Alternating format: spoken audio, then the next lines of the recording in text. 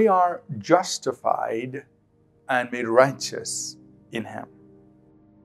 1 Corinthians chapter 6, verse 11. And such were some of you, but you were washed, you were sanctified, but you were justified in the name of the Lord Jesus and by the Spirit of our God.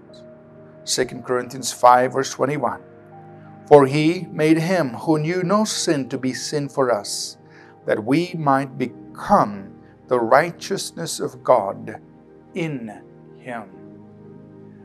This is a very powerful truth of our identity in Christ, of who we are in Him. That in Christ we have been justified and made righteous.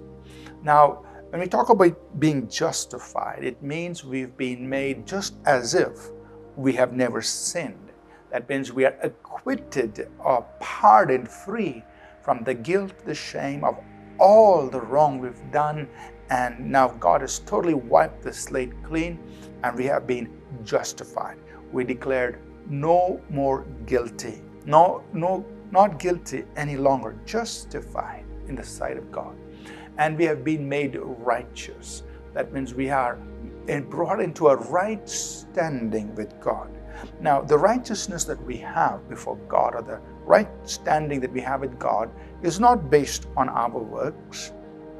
It is not based on any man's righteousness. The Bible tells us we have become the righteousness of God in Christ. That means God has put upon us, bestowed upon us, His own righteousness. Or if you want to make it plain and simple, God has made you as righteous as Himself. That means the righteousness that's on you is the righteousness that's on God, because God has given to us His righteousness, the righteousness of God. That means as believers, our standing before God is completely clear. We are justified and we are made righteous. That we can approach God without any sense of guilt, shame, unworthiness, feelings of inferiority, and none of those negative things. The Bible tells us there is no more condemnation to those who are in Christ. So when we go before God, we go humbly, we go knowing that He is God and we're men, we're mortal. We go humbly before God, but we also go before God acknowledging that He has made us justified. He has made us righteous in His eyes. There is no condemnation. We are accepted. We are welcomed. We are justified.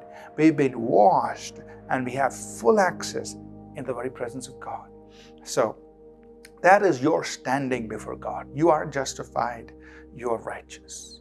You see, this is a problem with many believers. They don't understand this truth. And they still keep praying prayers like, oh God, I'm so unworthy. I'm so unfit. I'm such a sinner. Oh God, we are nobodies. Look, that's not honoring the Word of God. The Word of God says, you are justified.